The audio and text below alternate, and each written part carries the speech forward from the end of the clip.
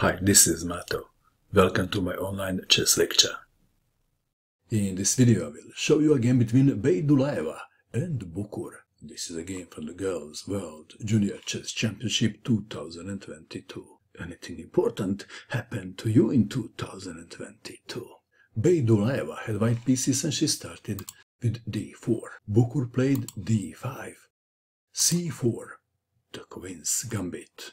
D takes on c4, accepted. Knight to f3, knight to f6, e3, e6, bishop takes on c4, c5, the most played move attacking the white center. Beydullayeva castled kingside.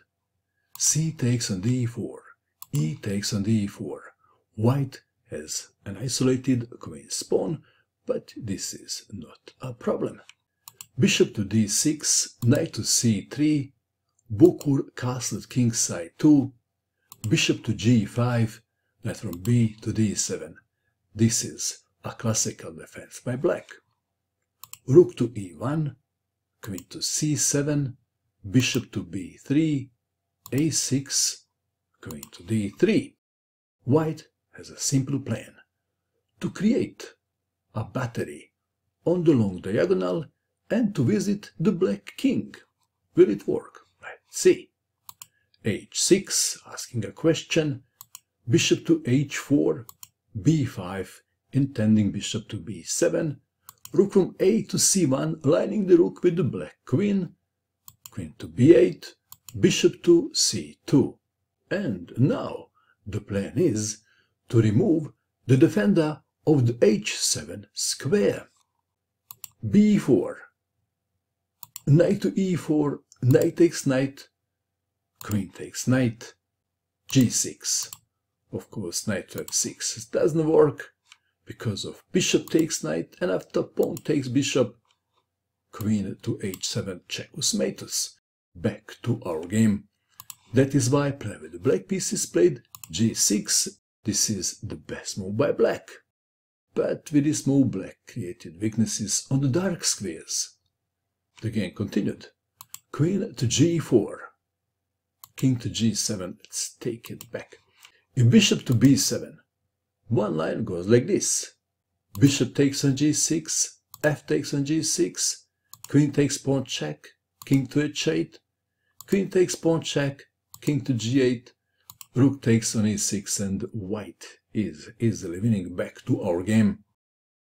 That is why play with the black pieces played king to g7, white to move. What would you do in this position if you had white pieces? How would you continue to attack? Please pause and find the best move for white. Did you pause? What did you find? Did you find this brilliant rook sacrifice? Rook takes pawn on e6. What a brilliant move. But play with the black pieces did not take the rook. Knight to e5 was played. Let's take it back. If pawn takes rook, what happens then? Then queen takes on g6, check. And after king to h8, queen to h7, checkmate. Back to our game. Play with the black pieces played knight to e5. This is a desperate move to prolong the game.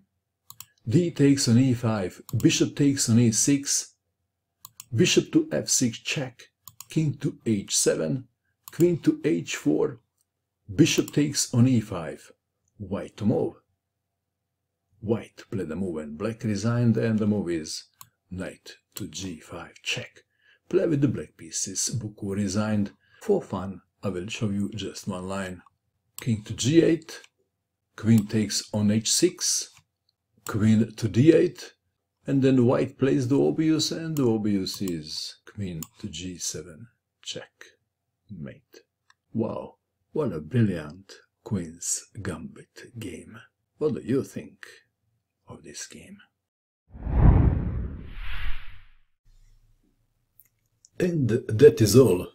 I hope that you enjoyed watching this video.